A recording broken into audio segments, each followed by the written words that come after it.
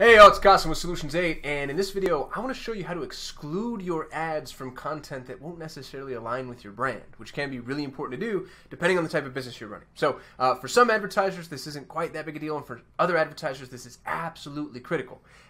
What's interesting about the Google ecosystem is it's very expansive, and so what has happened in some instances is people find their ads being shown on websites that aren't necessarily thematically appropriate depending on what it is that you're advertising. So let me show you how to do that on a global scale right now. You can do this on a campaign by campaign basis, but if you're in your campaign, if you're in your account, looking at your general overview under the settings, we're going to go to not campaign settings but account settings.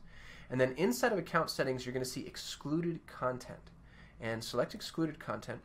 And now it's going to give us a couple of options here, and these are all options of content types that we can exclude. And you'll notice there's tragedy and conflict, sensitive social issues, profanity and rough language, sexually suggestive, and sensational and shocking. Now, there's a risk here. Tragedy and conflict and sensitive social issues are for sure most news sites. News tends to focus on tragedy and conflict, sadly. The cautionary tale that I'd offer you up is just because your ad is being shown alongside something that reflects tragedy and conflict doesn't necessarily reflect immediately upon your ad. So I think it's okay to allow your ads to be a little expansive.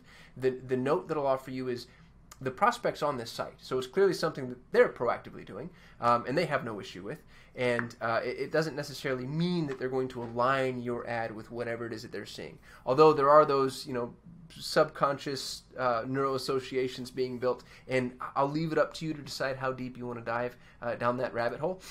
But I would be just a little careful about excluding these two. The profanity and rough language, again, this one's a little bit tough because have you read the YouTube comments for most YouTube videos? The internet is doesn't have the same level of proxy that you would expect from other advertising and medium sources.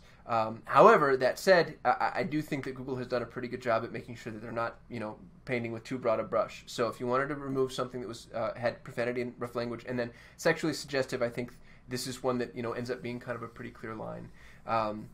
Sensational and shocking, we're back to news, but this is kind of the rag sheet. This might not necessarily reflect on your general mainstream news sources, but kind of moves into second tier news sources. One thing that's really worth doing is just diving into what it is that Google says about each of these, which can be helpful to further understand if you want to do a deeper dive.